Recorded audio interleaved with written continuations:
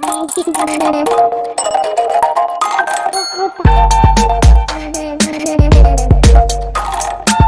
guys, welcome to our new video.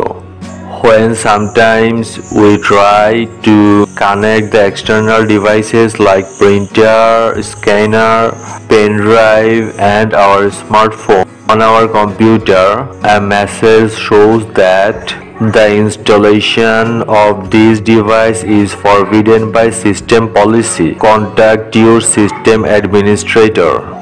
Let's go to my computer screen and try to solve this issue. First of all, click on search bar of your computer, then type edit group policy.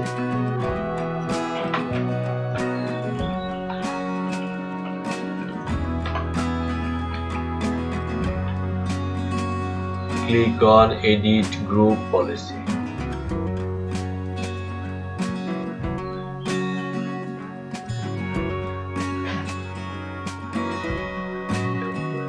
Then under the computer configuration section, click on administrative templates down arrow. Then click on all settings.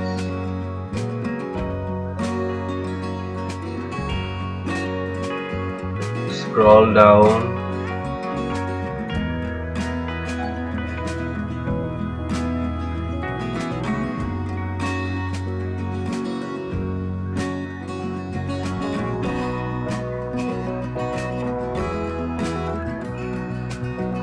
and click on prevent installation of device not described by other policy settings.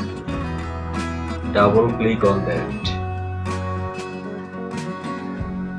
Click on disabled, then click on apply. OK. Close this dialog box. I think after that the issue will be solved. Thank you.